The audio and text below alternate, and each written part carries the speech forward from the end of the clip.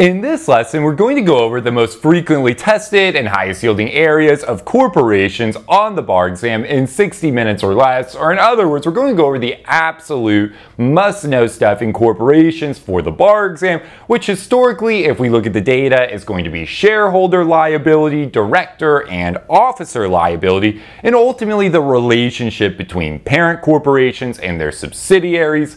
Typically, these are the areas where we're going to have the most opportunities to collect points on the bar exam in corporations. So these are the areas I'm really going to try to break down as best as I possibly can over the next 60 minutes or so. But with that, I can just set our timer to 1 hour. Ready, set, go. So the clock has officially started. We can jump right into corporations. And the best place to start with corporations is formation, right? How do we go about forming a corporation, right? If you remember from our last video, we said some types of partnerships, there really were formality requirements. Other types of partnerships, like the general partnership, we said there really weren't formality requirements needed, right? Two buddies could form a general partnership without any paperwork, right? What do we need for a corporation to be formed? Right, well, we'll see, right, that the articles of incorporation, right, there is going to be documentation that we call the articles of incorporation. These documents have to be filed properly with the Secretary of State, right? And there's going to be all kinds of requirements there that we'll put below the video. But the big picture idea here that we need to be aware of is in order to form a corporation, the articles of incorporation have to be properly filed with the Secretary of State. We do have formality requirements needed, right? Those formality requirements have to be complied with in order to form a corporation. But once a corporation is formed, right, who are the major players involved? Right, we'll see for our purposes on the bar exam, there's really three parties involved in the corporation that we need to be aware of, right? We have the shareholders, we have the board of directors, and we have officers of the corporation, right? These are the three parties that are typically involved in bar exam fact patterns that deal with corporations, right? So who are the shareholders, right? Well, the shareholders are essentially the owners of the corporation. Typically, a shareholder is going to confer some sort of benefit to the corporation, usually money, in exchange for shares of ownership in the corporation, right? Important to recognize that a shareholder can be a person or it could be a business entity, right? We see this in parent-subsidiary relationships where the parent is the wholly owned shareholders. The parent is the shareholder that owns its subsidiary, right? This is a wholly owned subsidiary, right? But typically, right, shareholders we think of as people, right? People can be shareholders, right? So a person, an individual can be a shareholder of a business. Business entities can be shareholders of corporations, right? We can have one shareholder, we can have millions of shareholders, right? Corporations range in scale and size to a huge degree, right? There's a lot of variance. And on the bar exam, you can be dealing with really small corporations that are just a few people, right? You have three people involved, you have three people who are the shareholders of the corporation. You could be dealing with a publicly traded company on a national stock exchange where you have millions of shareholders. You know, the good news is on the bar exam, the analysis won't change that much, whether we're dealing with a really large corporation or a really small corporation, right? Most of the principles, right, are going to stay the same no matter the size of the corporation. But it is worth noting, right? We can have just a few shareholders. We can have millions of shareholders. Lots of possibilities there, right? So who are the directors, right? Our next key party is the board of directors, right? Well, the board of directors ultimately has, from the inception of the corporation, full management and control of the corporation, right? The board of directors ultimately has the most power at the corporation, usually, right? The board of directors is going to have full management and control of the corporation. Now, typically what happens is the board of directors, especially for larger corporations, right, the board of directors is going to delegate the day-to-day operations and functions of the business to officers, right? The chief executive officer, the chief financial officer, the president, the vice president, right? All of these roles are usually officers of the corporation, right? And so the board of directors is going to delegate that more day-to-day types of functions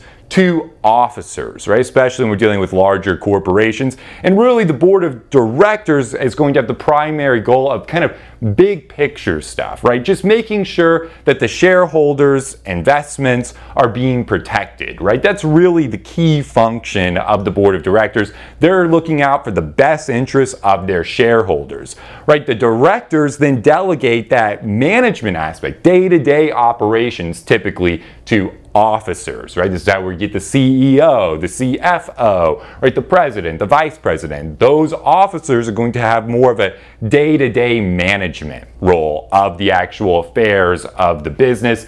Board of directors you can think of as kind of more long-term planning, right? Board of directors is obviously able to remove officers. They appoint officers, they remove officers. They can do that basically at any time with or without cause, right? There could be contractual issues, obviously, right? If they enter into employment contracts with officers, right, they could be in breach of contract. But from a corporation standpoint, right, typically the board of directors is able to appoint and remove officers at will, right? So the board of directors is kind of the highest power at the corporation. Then they're going to delegate day-to-day functions to officers. The shareholders are the owners, right? That's typically how it works, right? That's our big picture parties, for, the big picture, who's involved, at least on the bar exam, right? Those are the parties we want to be aware of in a corporation, right? So once we understand kind of, how a corporation is formed and who the key players are, right? The shareholders, the directors, and the officers. Well, the next question then becomes, and what kind of is the most tested issue in corporations on the bar exam is going to be, okay, well, when are the shareholders liable? When are the directors liable? And when are the officers liable? Right? And with this, we'll see that there's a lot of overlap between parent corporations when we're dealing with subsidiaries and all of these analyses we're going to talk about. Because remember, a parent corporation can be the shareholder of a subsidiary, right? So sometimes our shareholder will actually be a corporation. So we need to just be aware of that in our analysis. But big picture, right, the idea is going to be when we get to the call of the question, we're going to see most of our issues revolve around either shareholder liability or director and officer liability, right? Call of the question is going to ask you, is this shareholder liable? Or is this director liable? Is this officer liable? Is this parent corporation liable? Right, and we're going to talk about how you do these different analyses, and we can start with shareholder liability. Right, and remember, this goes back to our common thread. Who is liable to who? As we go through business associations, right, we start with agency relationship to partnerships, now in corporations, we see that idea, right? Who is liable to who? Well, when we're dealing with corporations, is the shareholder potentially liable? Is the director liable? Is the officer liable? Right, and this is how we do the different analyses, right? And we can start with the shareholder, right?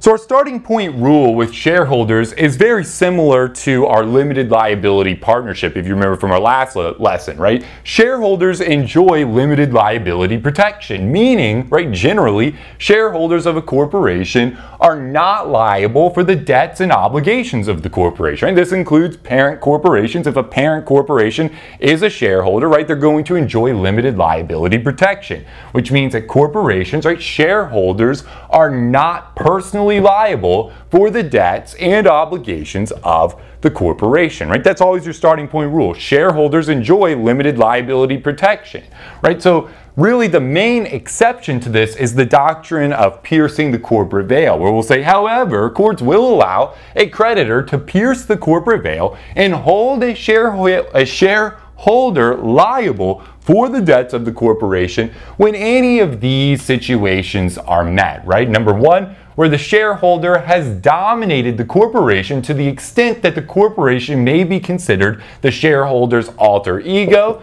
Number two, if the shareholder fails to follow corporate formalities. Number three, if the corporation was undercapitalized at its inception. Or number four, if we have a fraudulent or illegal purpose involved, right, then in that case it'll be pretty obvious that we can pierce the corporate veil. So big picture, what we're looking at here, we're talking about the doctrine of piercing the corporate veil, is essentially this, right? So we have the shareholder and we have the corporation, right? The more distinct those two entities are, the shareholder and the corporation, the more we can separate those two things, the harder it is to pierce the corporate veil. But the more that those things become blurred, right, where the shareholder and the corporation become kind of commingled and blurred, right, then we can start to pierce the corporate veil, because it's hard to really distinguish at that point, okay, who's the shareholder, who's the corporation, right? At that point, when we can kind of merge them into one thing, right, that line, that distinction between this is the shareholder, this is the corporation, the more that gets blurred, right, the easier it is to pierce the corporate veil. This is what we're talking about when we're talking about the alter ego, right, where the shareholder has dominated the corporation to the extent that the corporation may be considered the shareholder's alter ego, right? This would probably be most obviously illustrated by flow of money, right? Say that you have a shareholder, right, who owns a corporation, right, the majority shareholder of a corporation, right, and that shareholder is really using the corporate form to pay off all of his own personal bills, his credit card bills, his car payment, his home payment, right, his rent for whatever, all of his food and dining, his entertainment, right, he's using the corporate bank account and corporate expense accounts, right, to pay for all of his own personal stuff. Right, the more that we have this flow of money, right, especially when there's not really procedure, there's no formality, it's just kind of this free flow of money between the shareholder and the corporation, right? That's the easiest way that we see this distinction get blurred. Okay, who's the corporation, who's the shareholder? If there's a free flow of money between the two of them, right, well, they start to really blend together, right? So when we see that free flow of money, where there's no really process or procedure, right, shareholders kind of loaning money to the business, corporations loaning money to the shareholders, going back and forth, and there's no formality, that's a situation where it's going to be pretty easy to pierce the corporate veil, where we're going to say, look, the shareholder's dominating the corporation to the extent that the corporation is really the shareholder's alter ego at this point, right? The shareholder's using the corporation as a mere instrument, a vehicle, right, to get some protection, some liability protection, but it's just using it as an instrument to pay off his own personal things, right? That line is really getting blurred, right? That's the idea of alter ego. Corporate formalities goes hand in hand with this, right? If the corporation's not really following corporate formalities, right? We have this free flow of money, or just any lack of corporate formalities, right? Typically, right, if we're going to have distributions to shareholders, there needs to be a process, a procedure, formulas in place. We can't just have money flowing around without processes, without procedures, right? Typically, you know, we're going to want to see all kinds of corporate formalities. We're going to want to see regularly scheduled meetings. At those meetings, we want to see documentation. We want to see detailed records and bookkeeping, right? And we want everything being documented, processes, procedures, right? There's all kinds of corporate formalities that we'd like to see a corporation following. And the more corporate formalities we can see, well, that shows, okay, well, we have a legitimate corporation, right? The more formal it looks, right? Well, okay, then that is evidence of that distinction, right? But when a corporation is really lazy, kind of, right, and it's not really following those formalities, right, what does that start to do? It starts to blur that line where, right, again, where you have free flow of money without processes and procedures. There's not really meetings happening. Nothing's being documented or recorded, right? Well, if we don't have any of the formalities, you know, what's the distinction between the shareholder and the corporation at this point, right? If we don't have any documentation, records, bookkeeping, you know, all of this type of stuff we'd want to see at a corporation, it just blurs that line. And the more that line gets blurred, the more that the corporation and the shareholder kind of come into one, that's when we can pierce the corporate veil and get to the shareholder's personal assets, right? Hold the shareholder personally liable for the debts and obligations of the corporation, because it's very hard to distinguish the corporation from the shareholder. Another example of this is undercapitalization, right? So if you're going to start a corporation, shareholder wants to incorporate a new corporation. If they do so but it's heavily undercapitalized, right? The shareholder fails to adequately fund the corporation at its inception to cover debts and prospective liabilities, right? So you know you're starting a corporation and that business needs hundreds of thousands of dollars to get off the ground, right? To cover its debts and prospective liabilities in the very immediate future. You know that business really needs like hundreds of thousands of dollars. Say you only put $5,000 in the bank account to start that business. Right? Well, that's evidence that you really don't care about the success or failure of this business. You're using it as an instrument to give yourself some liability protection to go accomplish some task, right? It's a mere instrument. It's a vehicle you're using to try to shield your personal assets while you go accomplish some task, right? If it's that type of undercapitalization, it just shows that you're not really serious about the corporation. The shareholder is not really serious about the success or failure of this business, right? They're using it obviously as some sort of shell, some sort of instrument, right? And that line that usually is going to go hand in hand with corporate formalities, right? Where we see the corporation's not really following procedures, there's not formalities, it's undercapitalized, right? That's going to be evidence of alter ego. It all just kind of blends together, right? And when it just blends together, the shareholder and the corporation blend, right? That's when you can pierce the corporate veil. Of course, if you're setting up a corporation for some sort of fraudulent or illegal purpose, then you can pierce the corporate veil, right? If you're setting this up as a pure shell company, right? You're setting up a corporation to go commit fraud or something like that, yes, then obviously you can pierce the corporate veil. That'd be pretty obvious in the fact pattern. But usually it's these first three kind of all go hand in hand, right? Where you actually have the shareholder dominating the corporation to the extent that the corporation is considered the shareholder's alter ego. There's that lack of corporate formalities, right? There's undercapitalization. All of this kind of mixes together to show, look, the shareholder's not really serious about this corporation. He's using it as some sort of instrument or vehicle, right? There's just that blend, the lines getting blurred between what's the shareholder, what's the corporation, right? The more it gets blended, the easier it is to pierce the corporate veil. So we have an example here from a real bar exam fact pattern. All of these right here I've pulled from actual bar exam fact patterns to kind of illustrate the points. Right, obviously I've changed the names of parties so I can keep it all straight in my head, but this is all pulled directly from actual bar exam fact patterns. Right, so let's say that we have a parent company, right? A parent company that is owned equally by 3 shareholders. Let's say Amy, Bobby, and Christopher. And let's say at some point our parent company incorporates a subsidiary, right? And so it's a wholly owned subsidiary, meaning that the shares are owned 100% by Parent Incorporated.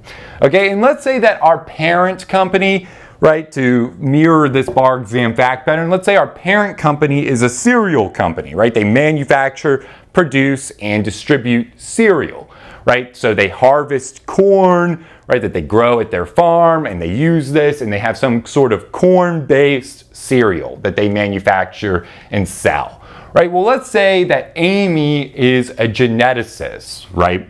And so Amy wants to experiment with genetically engineered corn. She does this and she finds a way to produce cereal where they don't have to grow crops, right? So they don't have to actually grow corn in like a farm environment. She can genetically produce it in a lab, right? So Amy discovers this. So they want to create a spin-off company. So you can think of the Parent Incorporated company, our Parent Inc., as like their value brand cereal. And then the genetically modified corn that they're producing in the lab, they can call maybe like a value brand. So our parent company would be like premium brand cereal, and our subsidiary might be like value brand cereal, right? The subsidiary is wholly owned by the parent company, right? So let's say though, ultimately, there's a problem with the genetically modified cereal. It's making people sick, right? So people are getting sick from eating this genetically modified cereal. So ultimately we have a plaintiff who comes along and obtains a judgment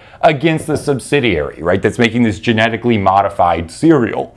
Right? Well, let's say that subsidiary A, right, our value brand cereal company, is insolvent, right? It has no money. Our subsidiary, the parent subsidiary, has no money. So what's the plaintiff going to want to do? Well, the plaintiff in that case is going to want to hold the parent company liable for that judgment, right? So subsidiary A has a debt, right? The shareholder of subsidiary A is Parent Incorporated. The question is, can our plaintiff obtain that debt from the parent company? Well, our starting point rule is, well, the parent company is a shareholder of subsidiary A. Our starting point rule is that generally shareholders of a corporation are not liable for the debts of the corporation. But we know this idea of piercing the corporate veil.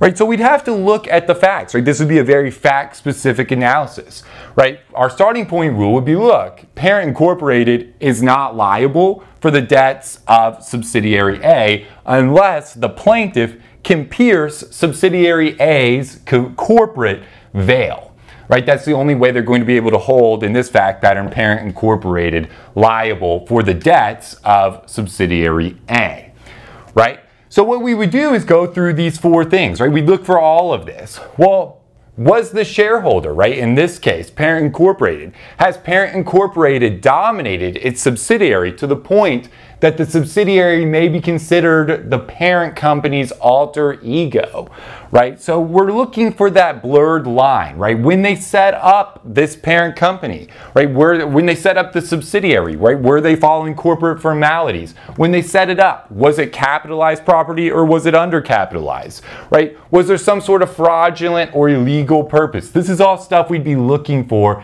in the fact pattern. But the main thing would be, how blurred is this? If we saw money flowing from the parent to the subsidiary without any procedure, right? Parent companies just kind of giving a lot of emergency loans to the subsidiary, which in this bar exam fact pattern, what we saw was parent company without really any procedure is just kind of randomly giving a lot of emergency loans to the subsidiary, right? We have this flow of money back and forth without corporate formalities, right? And also the subsidiary was way undercapitalized. They needed hundreds of thousands of dollars, and they started the subsidiary, this genetically modified cereal company, with $5,000. So it was heavily undercapitalized. There was a lack of corporate formalities. So we could say at that point, yeah, look, the parent company at this point has dominated the subsidiary to the extent that the subsidiary may be considered the parent company's alter ego, right? And we had lack of corporate formalities, we had undercapitalization. So in that case, the plaintiff could have held the parent company liable. You're able to pierce the corporate veil when all of that's going on. But then the question is, okay, so Parent Inc. might be liable. Well, can we now say that the parent company is also bankrupt? So in this case, subsidiary A has no money and Parent Incorporated has no money, right? The value brand cereal is bankrupt and the premium brand cereal is bankrupt. So now what's the plaintiff want to do? Well, plaintiff wants to come after Amy, Bobby, and Christopher. So can Amy, Bobby, or Christopher be held liable? Well, Amy, Bobby, and Christopher are shareholders of Parent Incorporated. So we know they have limited liability protection. Right? Generally, Amy, Bobby, and Christopher are not liable for the debts of Parent Inc. The only way we can get to Amy, Bobby, and Christopher is if we can pierce Parent Inc.'s corporate veil. It's the exact same analysis.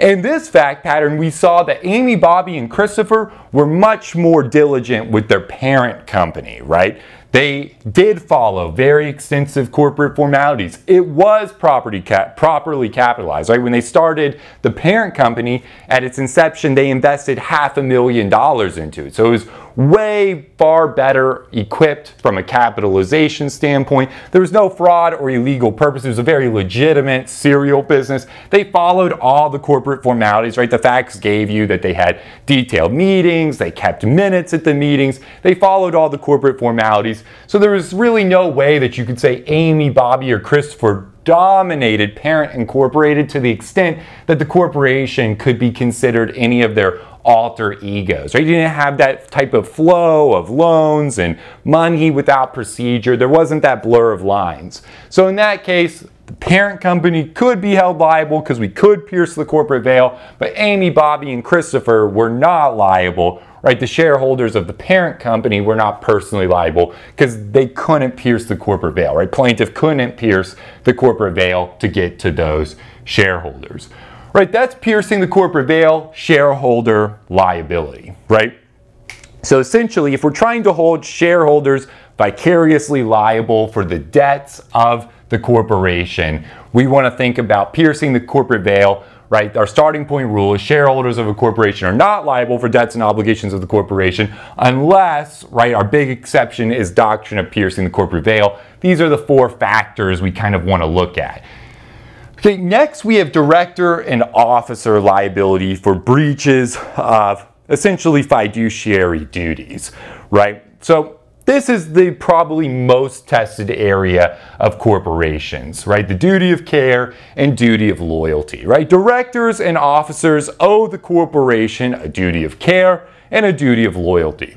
Right, so big picture, the difference between duty of care and duty of loyalty is duty of care is really just making sure that our directors and officers are exercising reasonable care when they make business decisions, right? Whether or not those business decisions turn out to be good business decisions or bad business decisions, right? The thing that we're focused on with duty of care is only that the business decisions were made with a reasonable amount of care, right? They exercise reasonable care in making the decision. If the decision ultimately ends up being a decision that costs the business money, that doesn't mean necessarily in of itself that we have a violation of the duty of care, right? You can make what ends up being a bad business decision exercising all the care in the world, right? That's duty of care.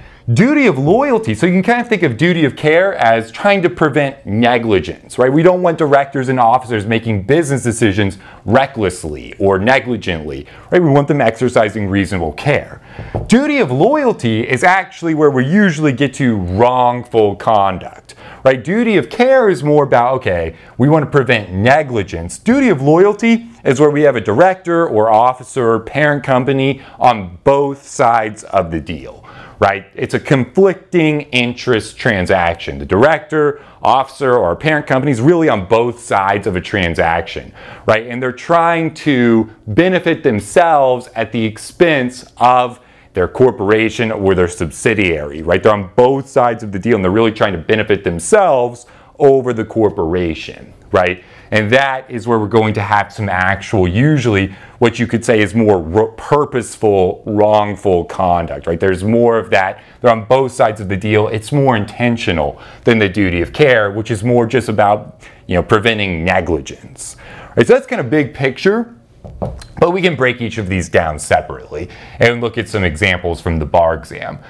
Right, so duty of care, we really have 4 kind of duties that we're thinking about here. Thank you so much for watching this video preview of our Bar Blitz video series. If you would like to see the conclusion of this video and gain full access to our entire Bar Blitz video library, which includes coverage of the most frequently tested and highest yielding areas of law in each bar exam subject, we invite you to head over to our website and join the thousands of law students who have already enrolled in Studicata Bar Review. To get started with your no-risk free trial today, simply click the link in the description box below or visit www.studicata.com.